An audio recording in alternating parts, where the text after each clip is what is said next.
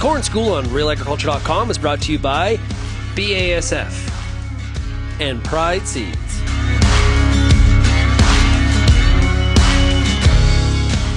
Hi, I'm Bernard Tobin. Welcome to Real Agriculture. Today, I'm down at Ridgetown, Ontario, at the Ridgetown campus of University of Guelph at Diagnostic Days, and I'm joined by University of Guelph professor Dave Hooker. Dave, how's it going? Yeah, going great. Awesome. Hey, now we are in the middle, standing here, of the 25-year long-term rotational trials, and really an amazing accomplishment to keep this going for 25 years. Dave, tell us a little bit about the history and what's going on in this site. Yeah, well, actually it's not 25, actually it's 28, but that's good. It's good. So it started in 1995. We have two tillage systems compared here, no-till or a quasi-no-till versus conventional, 7 crop rotations, and then in the wheat and corn phases, we have 4 rates of nitrogen. So if you multiply all those numbers up, 56 treatments, and then it's replicated each one is replicated 4 times. So we have close to 300 plots here. And some amazing data. And Dave, we were talking about, rotation and the impact that it can make on crops, but you got to be patient. You said it takes time for rotational changes to impact your cropping system. Yeah, that's right, Bern. We have short-term changes, and so if we do something drastic to let's say a cropping system, if you're a conventional till person, and you switch to no-till, obviously there's going to be some change. We have some short-term changes, but there are also many long-term changes, and that's what this trial is all about. We call this a long-term experiment, so we can look at those changes that can answer some of those long-term questions.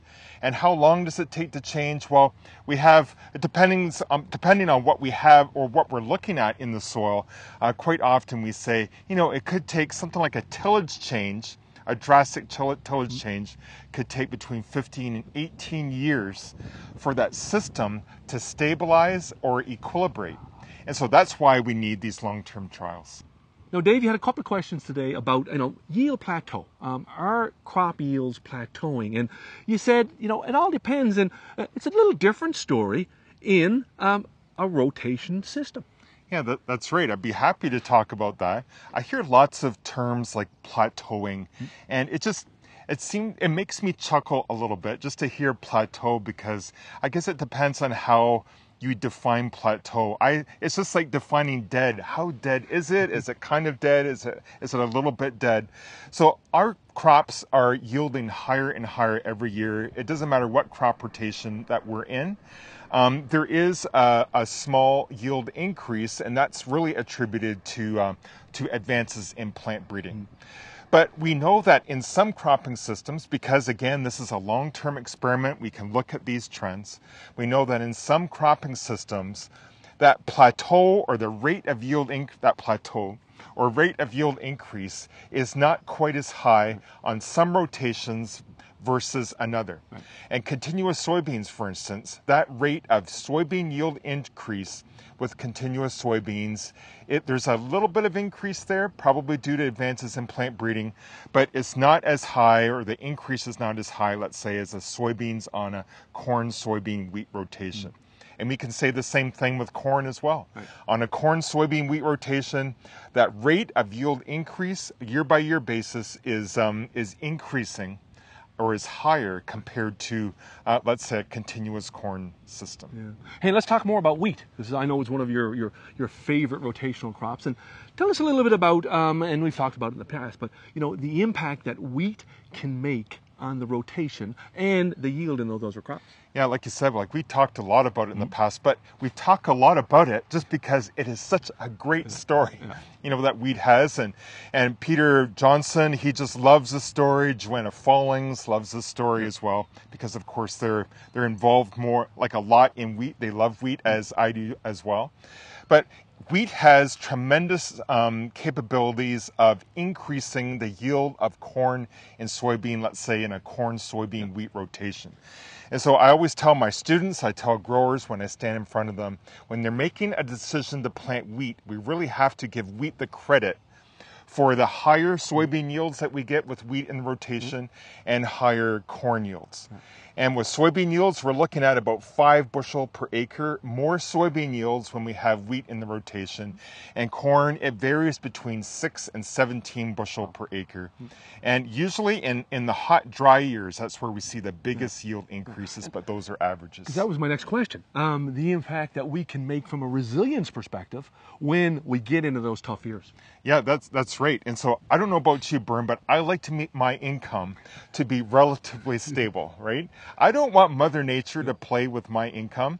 And a lot of farmers, they don't like that as well. Just from the views on Twitter, like, I wish it would rain. When are we going to get some rain or too much rain? Like, nobody likes that. We want a system that's more resilient against these curveballs that Mother Nature keeps throwing at us.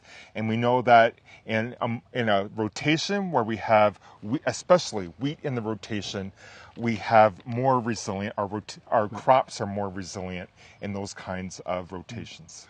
Hey, final thing, and you mentioned it takes time to sort of to see how change impacts throughout a rotation. You've added Striptill here in the not so distant past, and you're seeing the difference that can make. Tell us about that.